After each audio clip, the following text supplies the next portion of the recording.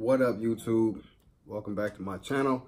Today I wanted to react to the Mule trailer 1. I know it's a little bit late. I've been busy. Also, it's been surrounded by other really good trailers such as Aladdin, Pet Sematary, among other things, and Aquaman. So I wanted to see this because to me, it looks good. You know, it looks good. I haven't watched the official trailer yet, but I just saw Clint Eastwood and I kind of saw like a backstory on, just briefly on a preview on a late night show, I believe, and just kind of showing what it was. So let's check this out so I can really get a full synopsis of what this trailer or what this movie is going to be about.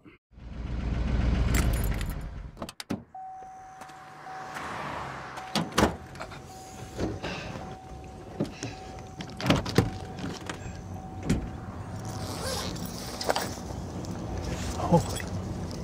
Need help, sir? Oh, officer, hi. You need help? No, I'm fine, thank you. What do you got there? Well, pecans.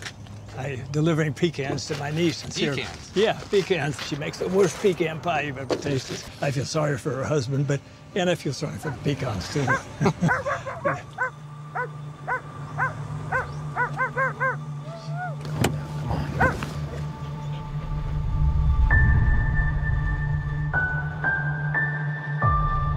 Family's the most important thing. Don't do what I did. I put work in front of family.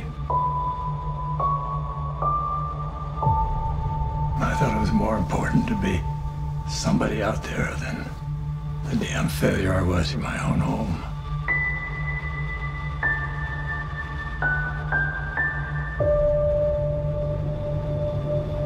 I was a terrible father. Terrible husband. Blew my chance.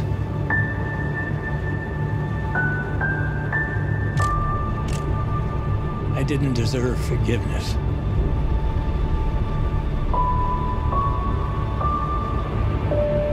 This is the last one. So help me God. This is the last one.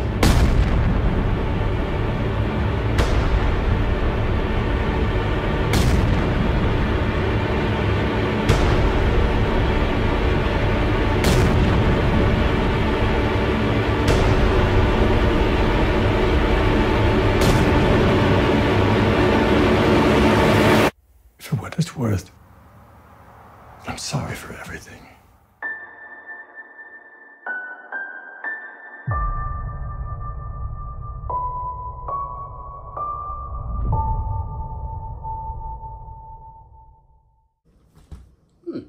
Looks interesting. I'm not too sure about the dynamic of this, meaning that I'm not sure if Clint Eastwood is the Mule or is he like a retired FBI that's just back in, undercover.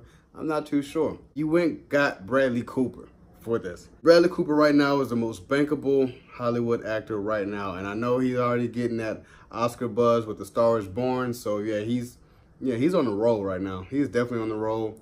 Clint Eastwood, especially with his films, it's always designed just for him, and I really like that about his films. Like when he writes and directs a movie, it's primarily Clint Eastwood-esque. It's like all the movies that he always makes, it's just centered around him. It's really gritty, and I like that. I hope to see, although Clint Eastwood is old as shit, I want to see that classic standoff Clint Eastwood. Clint Eastwood needs to shoot a couple people in this movie. Like, I would like that.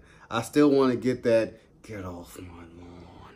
I want one of those. Like, I'm like, he needs to shoot somebody in this movie. That's just how I am. But I like it because I'm like, yeah, old man muling dope for a cartel, as the best disguise as you can. As an old guy, police isn't going to pull over an old guy, driving a truck. It's just typical. He looks like he's a retiree, and yeah, like it works until, you get wind of what you're doing, and, it looks like his, you might be losing a house or something like that. So he resorts to muling dope for the cartel. I mean, I like that. I want to see where that goes. I'm gonna be honest, I'm not gonna really check this out in the movies. I'm gonna wait, just because there's so much going on in November and December that I'm probably not gonna be able to get to this. I'm definitely gonna be checking out reviews on this, so if it's good, I definitely might head to the movies. If it's bad, then yeah, hey, I'll catch it when it comes out on DVD or Netflix or what have you. So